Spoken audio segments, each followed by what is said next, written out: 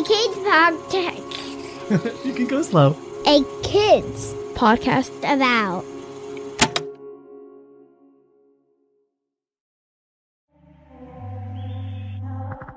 Hello, my name is Ari and I help produce this show you're listening to.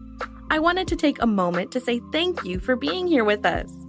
It means so much that you're choosing to spend your time listening to this show and hearing what we've made for you. We truly couldn't do this without you. So I hope you enjoy this episode.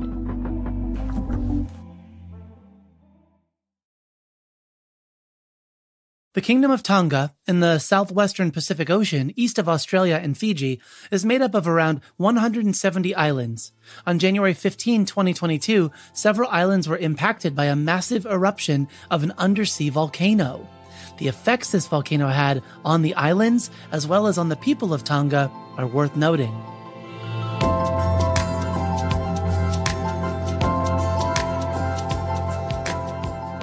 The Kingdom of Tonga is no stranger to volcanic eruptions. That is, after all, how most islands in the Pacific Ocean have formed. Volcanoes form along fault lines on the ocean floor as the tectonic plates shift and magma pushes through the Earth's crust.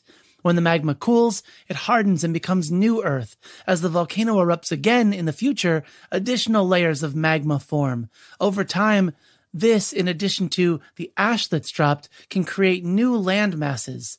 Islands. New islands are formed, changed, and sometimes destroyed by volcanic eruptions.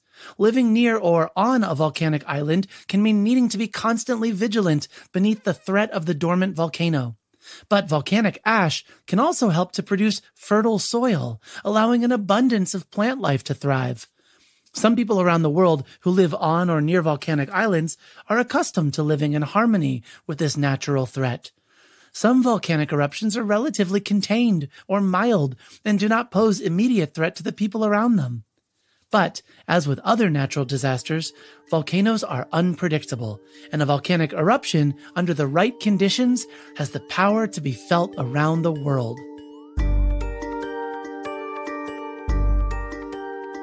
The Tonga Ha'apai Undersea Volcano began erupting on January 13, followed by another powerful blast on January 14. But it was the massive eruption on the following day that sent ash and dust upwards 25 miles into the atmosphere, creating a cloud that was visible from space. This volcano is one scientists have been watching.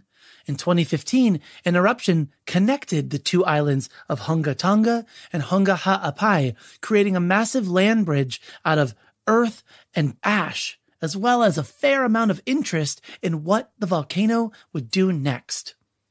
Jim Garvin, chief scientist at NASA's Goddard Space Flight Center in Greenbelt, Maryland, shared in a statement, quote, "This is a preliminary estimate, but we think the amount of energy released by the eruption was equivalent to somewhere between 4 to 18 megatons of TNT." End quote. TNT is an explosive. Reading from an article on space.com, quote, "The atomic bomb that the United States dropped on the Japanese city of Hiroshima in July 1945 released the energy of roughly 15 kilotons of TNT. There are 1,000 kilotons in a megaton.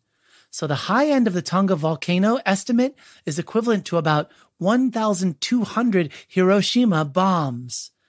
The Tonga volcano is not the first in our planet's history to display such a powerful eruption. Not by a long shot. In 1980, the eruption of Mount St. Helens in Washington in the United States released about 24 megatons of TNT equivalent. The explosion of Krakatau in Indonesia in 1883 was estimated to have unleashed 200 megatons, and the Tonga volcano occurred underwater. But its explosion was also felt in places as far away as Antarctica. To watch satellite videos of the explosion is truly awesome. Nature is as incredible as it is mysterious and unpredictable. The explosion sent a 50-foot-high tsunami onto the shores of the surrounding islands. Imagine a wave taller than your house or your school.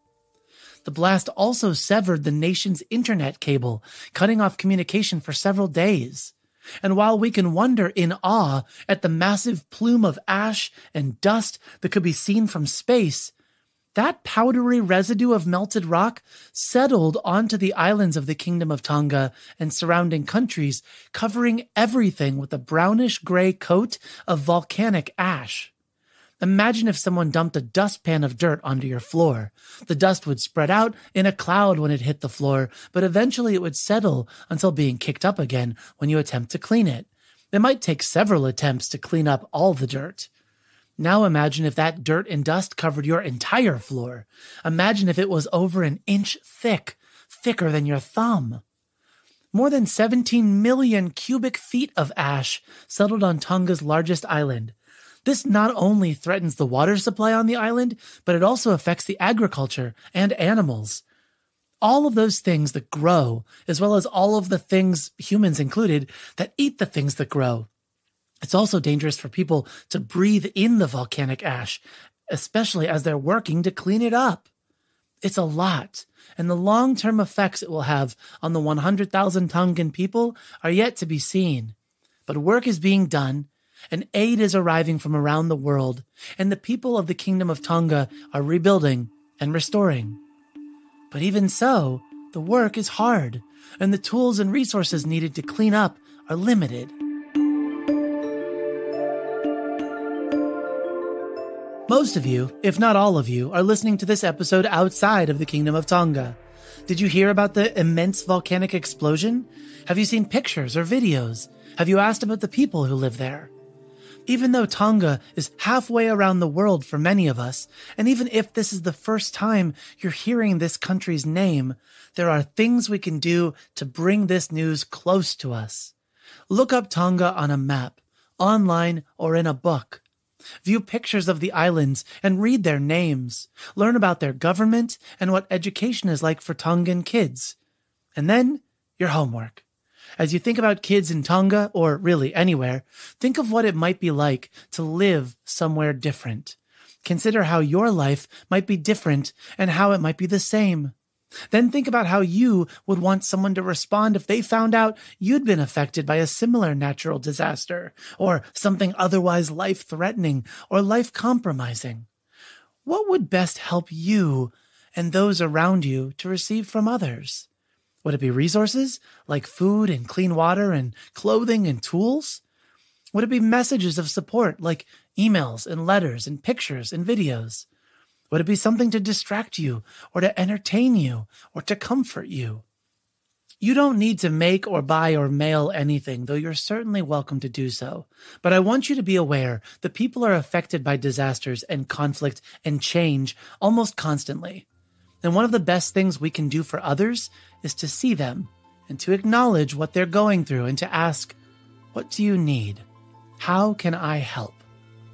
Keep that wonder for all that our planet surprises us, but also keep an eye out for how you can lend a helping hand when needed. I'm Matthew, and this is Worth Noting.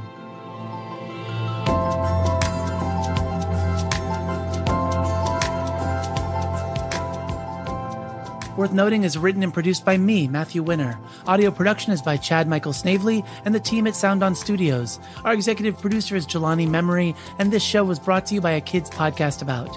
If you've enjoyed the show, consider giving us a rating or review on Apple Podcasts. And of course, you are always invited to listen to other podcasts made for kids just like you by visiting akidsco.com.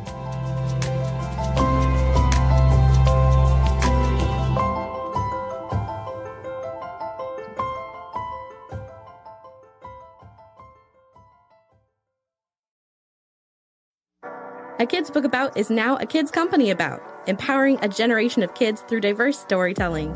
Visit akidsco.com and explore a wealth of books, podcasts, and classes for kids of all ages.